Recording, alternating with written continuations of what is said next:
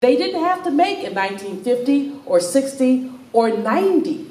And so while I got what you're saying about basically police brutality, I don't think there's more than there was. I do think there is a contempt for President Obama, an ignorance about President Obama. The New York Post actually had a cartoon where they depicted our president as like a monkey, with the police beating him or something like that. So there has been a contempt, but I think there actually even has been a backlash to some of that contempt. So I would just suggest that even as you make a very valid point, just get some of the history so that you can put it in historical context. Do you want to jump in on that? Pardon me, I used the wrong word. I meant to say maybe intensified it. I didn't mean to, like, as far as statistically, I mean like just intensified the unrest that's in the country.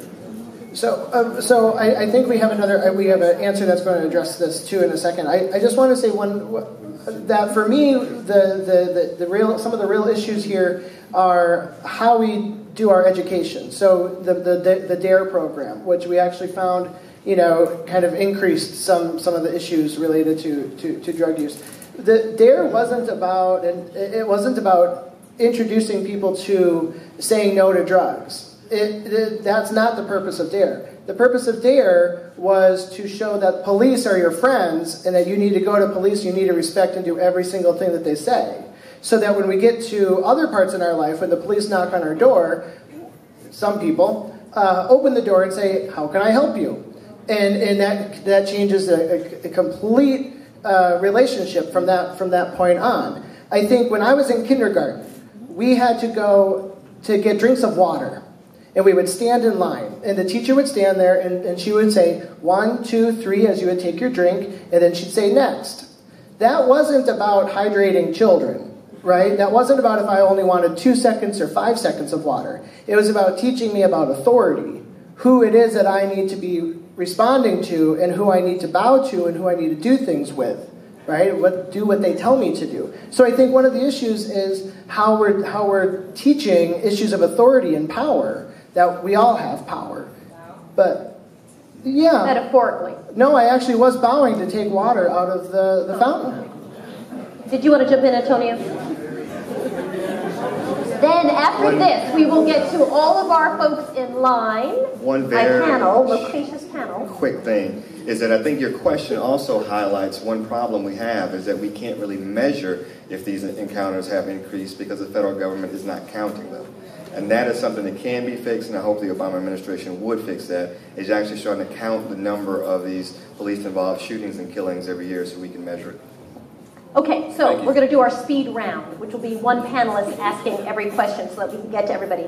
Young lady, you are next. I actually had some commentary before about the gentleman on Skype who said that basically his ideology was not all cops station. And I think that this ideology is problematic because it isn't about the cops, it's about the system. There's an issue with the system.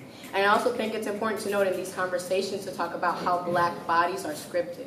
A lot of times in these conversations about black in America, we talk about how it is that I can script my body as a black female, as a black male, to see myself more presentable. It's impossible. Because black male bodies already have such hyper-masculinity, and black female bodies are so sexualized. There's nothing that you can do to descript your body from racism. And I think that is something that we need to focus on. It's not whether or not cops are nice people or good people. It's about them entering training and being able to see me, not as an educated black woman that I am, but as a sexual deviant, as a black deviant. That's not going to go away by, some cops are good or some cops are bad. That's an excellent point. I'd love to hear a question. I only have commentary.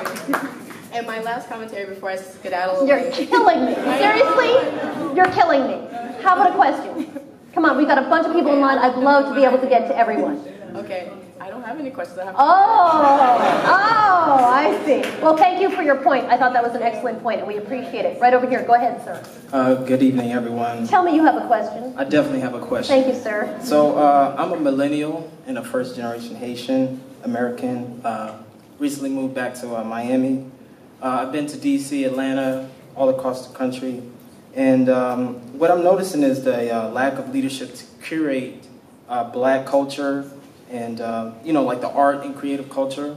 So, what I'm really trying to understand from the panel's perspective is, what do you all see that systematically prevents African Americans and the Caribbean cultures from putting together more art galleries and museums preserving our culture? It's interesting. I was talking to Quincy Jones about this very issue, and he said he thought it was appalling that the United States did not have a minister of culture.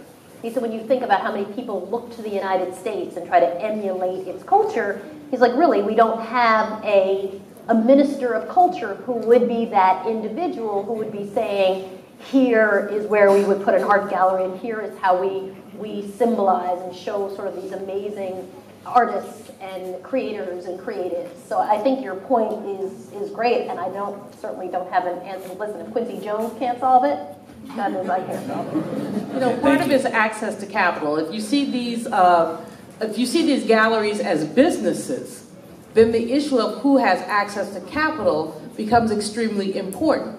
While we don't have a Ministry of Culture, we do have a National Endowment for the Arts. Now, the tragedy of the National Endowment is that they, if in their brains, have defined the high arts and the low arts, just as many cities do. So the high arts are the ballet, are the opera, are the classic arts. And then when you talk about Black theater, when you talk about African dance, when you talk about diasporic painting, these things may or may not qualify.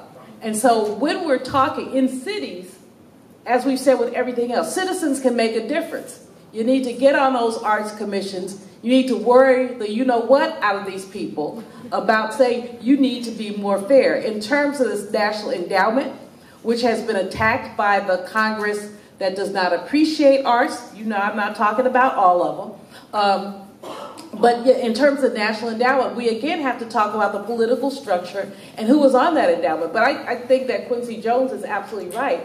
We underinvest in the arts, but more importantly, we have a definition of art that